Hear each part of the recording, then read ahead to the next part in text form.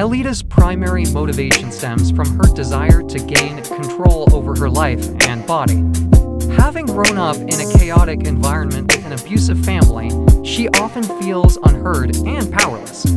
This has translated into her eating disorder, which she believes gives her a sense of control in a world where she feels otherwise lost. Elita's goals are twofold. She yearns for recovery from her eating disorder. At the age of 12, a particularly severe episode resulted in her mother being hospitalized after an overdose.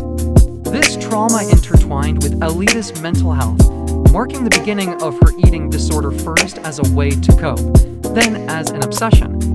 At 14, Elita accidentally stumbled upon an online forum for teens struggling with similar issues. While it offered a temporary sense of belonging, she quickly recognized the dangers of comparison, leading her further down a dark path.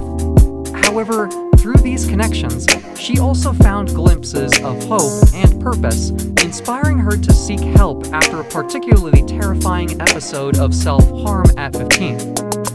The following summer, after entering therapy, Elita attended a support camp where she met a group of diverse individuals facing their battles. This experience opened her eyes to a new lease on life, igniting a spark of determination within her to reclaim her identity.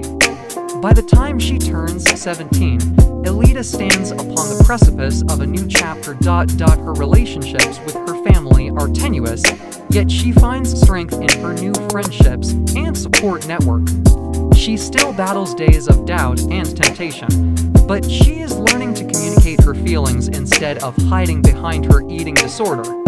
Her story is one of resilience, a testament to her journey of self-discovery, healing, and the continual pursuit of hope.